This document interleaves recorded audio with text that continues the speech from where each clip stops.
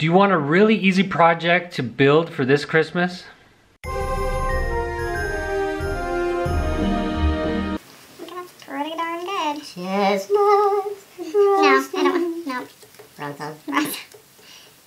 Hey Remodelaholics, welcome back. This is Justin. Today I'm going to show you how to build this sweet little Christmas tree.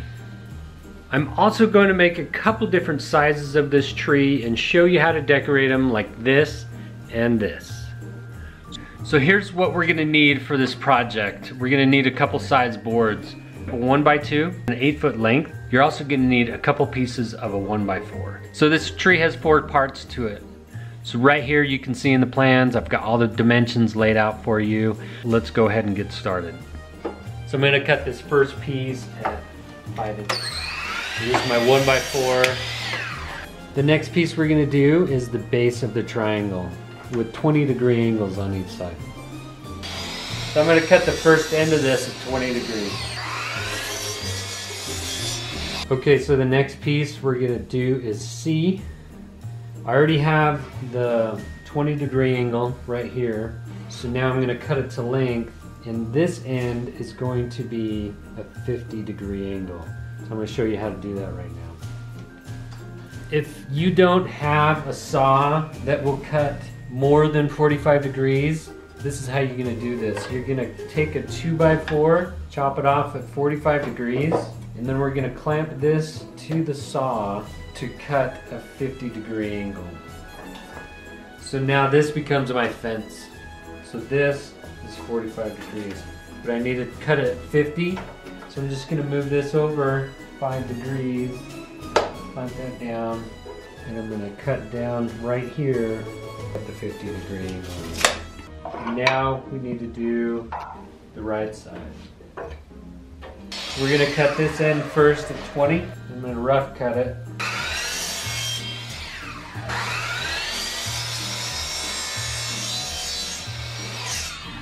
Okay, so this is how it turns out. All I'm gonna do is put a little glue right here in between these joints and nail it together with the brad nailer. I don't want to do too much glue so it like oozes out the sides, but just enough to hold this together, and the brad nail gun is gonna act as a little clamp. You don't have to use a brad nail gun, you could just glue it and clamp it and let it sit, and it'll be just fine.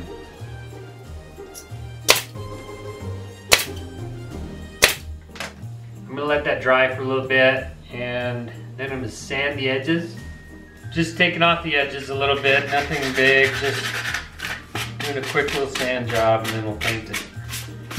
Take it outside. I'm just gonna spray paint it gold just like this one. So I went ahead and I created a taller version. So all I had to do on the dimensions is add 2 more inches to each length of the board to create a bigger tree.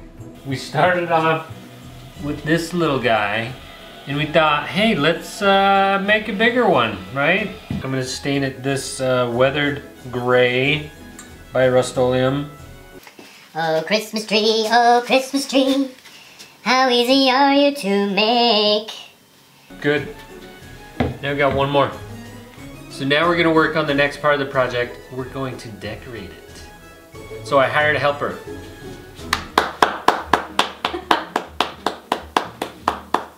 I'm here.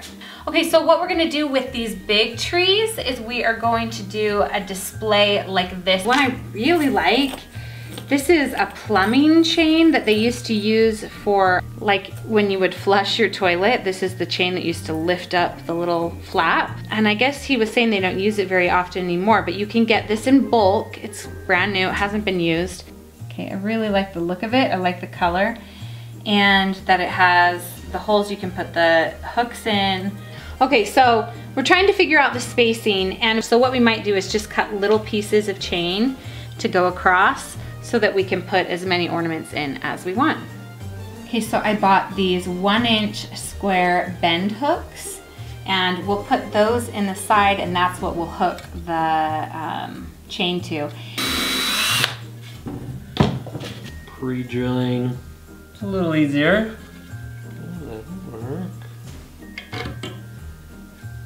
Okay. 2 down, 10 to go. Gotta be in the Christmas spirit. Okay, so it kind of hangs like that. And we come over to the other side, find the closest one that fits, and then I'm just cutting it, sorry, like that. We ran out of chain.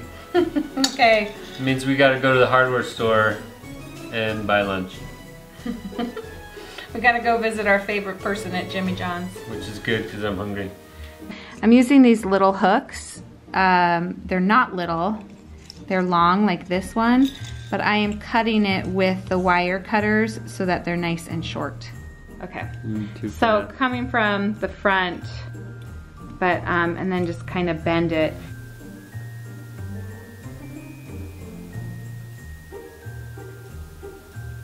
All right, so for this tree, we wanted to show you a different option.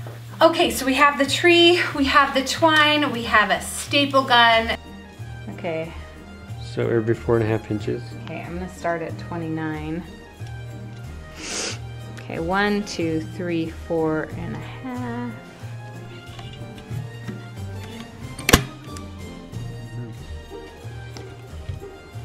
It's actually, but it's on mark, so should be fine. I'm not even gonna trim it. How about that? Fine. Fine. We really need some Christmas music on. Cue the Christmas music. Oh, Christmas tree, oh, Christmas. No, I want to listen to Rockin' Around the Christmas Tree. Rockin' around the Christmas tree. Let the Christmas party hop. Let the Christmas party hop. Not party. Party. Oh, so good, honey. Such a good singer. I'm like a jukebox. Human jukebox. Justin box. That's pretty darn good. Chestnuts. No, I don't want. No. Wrong song. Wrong song.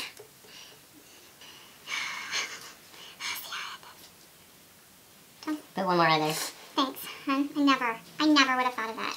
That's why I'm here to help. Quality control. Give us a thumbs up if you think this Christmas tree is what? The best. The best. The best. You don't even have to buy a Christmas tree and put it in your house. Just make one of these little guys. Uses for this Christmas tree. So you could put cards on it. You could... mistletoe? Okay. You're not helping.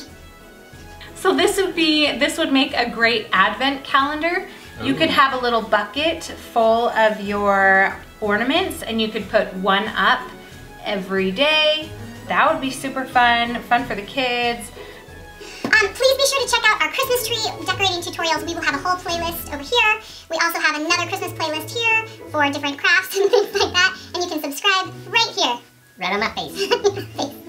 See you in the next video.